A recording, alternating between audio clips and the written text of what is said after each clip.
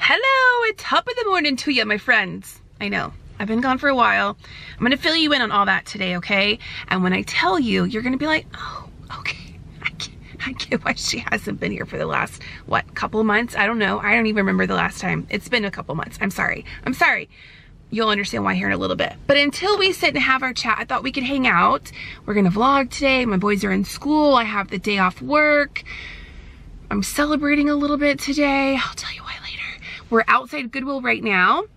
There she be. We're gonna go in and shop a little bit. Let's just hang out today, okay? Between concrete walls, there's a place for us where we could go, where we could be alone. Between city lights, we don't have to hide. I wanna go, do you wanna follow? There's something in the air, I can't explain it, but it's there. Ain't nobody gonna find us in our secret love affair. I don't wanna have to hide no more, it shouldn't be unfair. I wanna go, and I wanna know, do you wanna follow? Baby, do you wanna follow? Come with me, do you wanna follow? Baby, can't you see that? I wanna go, and I wanna know, do you wanna follow? Baby, do you wanna follow? Come with me, do you wanna follow? Baby, can't you see that? I wanna go, and I wanna know, do you wanna follow? I can't understand why we can't hold hands, but they don't know what we have is real love. Aren't you sick and tired of having to hide? I know a place, do you wanna follow? There's something in the air, I can't explain it, but it's there. Ain't nobody gonna find us in our secret love affair. I don't wanna have to hide no more, it shouldn't be unfair. I wanna go, and I wanna know, do you wanna follow? Baby, do you wanna follow? Come with me, do you wanna follow? Baby, can't you see? Okay, we're back home. And guys, Goodwill was so good. So good. In fact, I'm going to wait and do a Goodwill haul on a separate video just because there's so much stuff, which is really good, but I don't want to bog down the video because the main reason I wanted to do this video is for this chat that we're about to have. So as I bring things in from my car here in a bit when I get done talking to you, I will sit down and do a haul and show you everything. So it'll be coming up on my channel soon, so be on the lookout for that. I'm sorry to not share it here, but it's worth the wait, okay? I promise. All right, so let me catch you up on everything that's been going down these last couple of months and why I haven't been around. Like towards the end of January, I got a cold, like a sinusy kind of a cold, and it was just in for the long haul. And then all of a sudden it was like a light switch flicked and it settled in my chest. Like I could just feel it settle. And TMI, but I could like taste phlegm in my mouth, even though I wasn't coughing it up. I know that's disgusting, but that's just what it was. So I was at work one day, I'd finished teaching for the day. I came home, was just not feeling good, really lethargic, and my fever was going up, and I got sick, really sick. I was so sick that weekend, like not dramatic at all. At one point, like laying in the bath, for sure that I'm slowly passing away. I say to my husband, if I don't make it through this, will you hang pictures of me and the boys all over the house so they don't forget me? I was gosh darn sick, y'all, and here's why I was feeling so bad. So I got on Instagram and I was kind of like chatting and just saying, hey, here's what's going on. I'm sick, blah, blah, blah. If you don't ever see me on YouTube, find me on Instagram. I'm on there all the time. I'm on my stories daily, probably too much actually.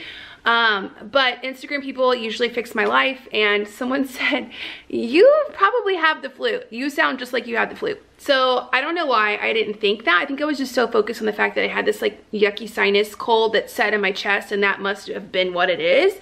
So whenever she said that, I went to the doctor to get tested, and I did have the flu type A. But not only did I have the flu, I had pneumonia and bronchitis. It was a threefer for me that day, and no wonder I was feeling like I was dying, because I was so gosh darn sick. So I went home that day. I was already like 3 days into the flu, so I was just planning on waiting it out. But something that was kind of weird that was going on, and of course it was probably due to the pneumonia, but I couldn't really breathe, and my heart rate was really rapid, and I couldn't be very active. So I was like just kind of stuck in my little bed island for several weeks. If I stood, I just didn't have the energy to stand for too long. I couldn't do like simple things like get dressed or make myself something to eat or run like a simple errand out of the house. Like I was just kind of bed bound. So I went back to the doctor, and she said, you are still dealing with some things from your pneumonia, and you possibly have swelling around your heart. A lot of times whenever people get these viruses, it can cause inflammation all over the body, and I had a really, really rapid heartbeat, which is not normal for me. I have a really healthy heart, and like I wear a Fitbit, so I monitor my heart rate a lot. It takes a lot for me to get up to 100 beats per minute. Like just because I'm weird and I think it's fun, I will stand in my living room and just like run in place as fast as I can for 40 seconds to try to get my heart rate up to 100 beats per minute, and it's just almost impossible. So for me, doing these very simple tasks of walking to the bathroom, it was like 140 beats per minute, or me trying to put on clothes, 145 beats per minute. It's just really crazy. So she said, I think you might have some swelling around your heart, and that's what's causing this rapid heart rate. She sent me home, and she said, you need to be on bed rest for another week. At this point, I think we're already like 3 weeks into the sickness, not working. My husband is like completely carrying our whole entire family, picking my children up from school, taking them to school, watching them if I had a doctor's appointment during the day. I mean, he carried us throughout this whole thing. So I just didn't, like what she said didn't settle well with me, and I felt like I didn't feel fluish anymore. It was just, I couldn't breathe, and my heart was having problems. And after I would have these episodes of these really high heart rates, I would get real dizzy and get headaches. And so I felt like it was something more than just like, you need to sit in the bed for another week. So I gave it a couple of days, didn't see any improvements, went back in. This time I saw my doctor, because they were putting me with the PA, which is fine, like nothing against PA. She actually really liked her, she was great. But I just wanted to see somebody else for a second opinion pretty much. So my doctor was like, oh, Mother Francis, you should have been on an antibiotic for the pneumonia, and like you need a steroid. And so I did a breathing treatment in her office. I got a shot in my bum. I left with an inhaler and a steroid, all the bells and whistles, and I was feeling like so good when I walked out of that office. Like I could have conquered the world. But it's short-lived, because all of that stuff, once the steroid shot and the breathing treatment like out of your system, you're kind of right back to where you were at. So I was in and out of doctor's visits with my doctor for about a week and a half, trying to figure out why is this hanging out for so long. I had 2 rounds of chest x-rays. I did a CT scan, or they did a CT scan of my chest. And basically she said, I don't know why this is hanging out for so long. You need to go see a cardiologist. Whenever she said I need to see the cardiologist, I freaked my freak out. Up until that point, I was really chalking everything up to pneumonia, and things are just kind of taking a little bit longer than I would think to kind of work its way out of my system. But whenever she said that, and I thought there could possibly be something wrong with my heart, which would completely change my life depending on what it is, I just kind of went into like freak out mode. I cried. I think I went home and like sat in the bath. The bath is like my psychiatrist for all things. If I have a bad day, take a bath. If I'm feeling blue, take a bath. If I have a stomach ache, take a bath. Sick, take a bath. Like everything is take a bath. So I'm sitting in the bath like sobbing and just like afraid of the unknown, because I was so healthy beforehand, and here we are into this and I can't do anything. I'm not taking care of my family. I miss spending time with my kids and being active, and is this the future for me, and what's going on? And my brain is just, you know, doing what some of our brains do. I went in to go see the cardiologist. They did a Holter monitor, which is like a heart rate thing that you wear for however long, and they monitor your heartbeats. And then they did a sonogram of my heart. And then they're like, we'll see you in 2 weeks with the results. What? Now I'm gonna wait for 2 weeks? So then in the meantime, I contacted my doctor and said, hey, saw the cardiologist. He doesn't think it's my heart. I don't really think it was either. what should I do? And she's like, well, I'm gonna refer you to a lung specialist. So then I saw a lung specialist, and he really has been the one that's helped me kind of get to the point where I am right now, like what you're seeing right now. I got another shot, and he gave me a very strong dose of steroids, which is very different than what I was getting from my regular doctor. He had said that those steroids you get from a regular doctor is kind of like what you would get if you have poison ivy. But the one he gave me is a lot stronger, and I was on it for a lot longer. Oh boy, was I feeling good. About the 3rd to 4th day in, my breathing wasn't as labored and heavy. My airways were opened up. My heart rate was recovering. The weird thing about all this that I have going on is whenever they put me on steroids, my heart rate turns back to a normal-ish. It's still a little bit elevated, but a normal-ish range for me, which is not normal. Usually when people are on steroids, their heart rate increases, which makes them think that it has something to do with the swelling that's going on in my throat and my airways. So, I went today for my last appointment with my lung specialist. Yesterday was my last appointment with my cardiologist. And earlier in the vlog today, I said that we were celebrating today because yesterday I got the thumbs up from the cardiologist. All of my tests came back. Everything looks great. I'm in perfect working order with my heart. He basically wanted nothing to do with me though. Like, I'm not even that sick in his eyes, obviously, and I'm kind of like wasting his time, so I didn't really get a lot more information from him, but it was just pretty much like, you're fine, go. I was trying to say, well, do you think it's like, is this normal? Do you see people that have pneumonia and have this kind of a, you're fine, see you in a year, bye. So then I go to my lung specialist today. It's my last follow-up appointment with him, kind of tell him what's going on. I'm a day out of taking my steroids. Last time I stopped my steroids, I had a really big flare-up. I got set back. And he's seeing some of my symptoms return, like just a little bit. Like I have swelling down the inside of my throat on the right side, and there's a lot of like tightness in my neck and my shoulder. And my breathing is like, I have to focus a little bit more to take a nice big deep breath. But I'm so much better at this point than I was last time I did a round of steroids. So I'm in like a holding phase for right now until Friday to see if I regress any or if my symptoms kind of return by Friday. If so, he wants me to start another round of steroids, which he doesn't want to do, I don't want to do, so I'm hoping that doesn't have to happen. So I'm feeling so much better though. I can move. Today is what, Wednesday? So Monday, Tuesday, Wednesday, I've been active and out of the house. I've actually bought my own groceries today. That's something I haven't been able to do in a couple months. Thank you, Instacart. And I've returned stuff at stores. It's been so good to move my body. I've been so happy. It's been really, really hard on me. I'm very active, moving all over the place. I have 2 small children. My job is even active. I'm just going all the time, and I have a lot of joy in that and being active. So telling a person like me, like, you can't move, and if you do, you're gonna feel like you're gonna pass out, so you need to just like sit. It was hard. It was draining. I was scared, not sure what was going on. So at this point, the lung specialist believes that I'm just still dealing with some things from a really bad round of pneumonia and bronchitis. So he basically explained it to me as your lungs and like your airways and stuff are the hardest things to heal just because we are constantly using them. You're using them all day long, as you do when you're breathing.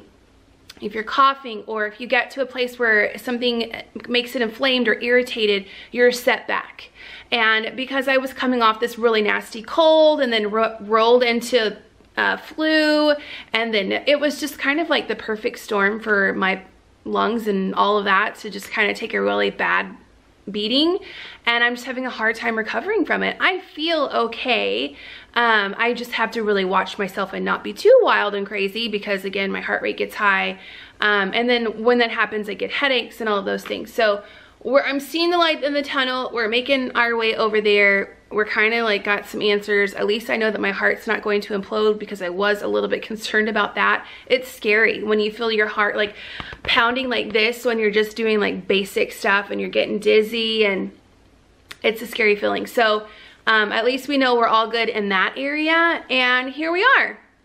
So that's where I've been. I've been really sick and trying to get better and trying to get some answers, and I'm feeling a little bit more like myself. So now you're all caught up. Like I said earlier, if you don't see me on here, I would love for you to follow along on Instagram. I'm on there daily. I share stuff just like this on Instagram, things that I don't want to put the time into making a video for. So we go thrifting, and I do grocery hauls. I talk about just like things I buy from Amazon that I like, or makeup or whatever, all over on Instagram, and we have a really good time. In fact, something else I wanted to share with you that we did on Instagram over the week was something that I came up with called Kindness Shirt Day. All of this was started because of that day that I went to my doctor and she said, you need to go to the cardiologist. And I was just like, it all kind of came crashing down. I was in like a little bit of a funk. I stopped into my local coffee shop at Starbucks to get a little afternoon pick me up. And one of the baristas there, who was always so sweet, she comes over to me and she's like, hey Kendra, I've been saying these things about you behind your back, but I feel like I need to come and say it to your face. And I was like, oh, okay. I had no idea what she was gonna say to me, but she went on to say the nicest things about me as a person and my boys. She sees them in there sometimes, and just the most genuine, kind things. And she took time out of her busy day just to kind of come over and share some kindness with me. And she had no idea what my family and I had been through the last month and a half, and how we were struggling and how low I was at that moment. But she just did it just to be nice. And I thanked her. I'm sure I blushed a little bit. I got in my car and I just broke down, sobbed my eyes out. Got on Instagram, shared the whole story on Instagram. Got home later that day, and when I went home, there was a package on my porch waiting for me, and it was a t-shirt that I had ordered previously from a t-shirt company called Thrifting, and the shirt says, in a world where you can be anything, be kind. And I felt like that was just so beautiful and poetic that that happened to arrive on the same day that she showed me this great kindness when I was really struggling. Got on Instagram again and shared about the shirt, and then people were like, hey, where'd you get that shirt? I want to get one. And then I started thinking, dude, if you guys are going to buy this shirt, let's all wear our shirts on the same day. So we picked a day. It was March 16th. We all wore our shirts and everybody took selfies and we shared them on Instagram. And I went back into that Starbucks and I gifted Jenny, the barista, her own kindness shirt, just that matches the one that I had, so that she could, you know, hear about everything that happened. I told her about all the people on Instagram that were also going to be wearing the shirt, and it was really sweet. She was very moved, and we hugged and we cried. It was just beautiful, and it was a really great thing to kind of round out the last 2.5 months that have kind of been like HE double hockey sticks. It's been rough. It's been really rough. And I think a lot of times people on Instagram, they see me being happy and smiling, and I don't want to get on there and say all the things and cry all the time and do all, you know, nobody wants to see that. So that's stuff that I share with my husband and my mom, my family, and I try to keep it a little bit more light. So it's been really hard, to say the least. But the whole kindness shirt thing at the very end of it all was just kind of like the pretty bow to tie things up. And going to the doctors this week and knowing that my heart's okay, and hopefully my lungs and the bronchitis and stuff are all going to catch up and we're all going to be good to go. There you have it. I told you that was going to be long, but I had to catch you up on all the stuff. So if I was to show you all my thrift things, you would be like, dude, why is this video so long? But I'll go ahead and end the vlog for today. I will be back with a haul soon, so watch out for it.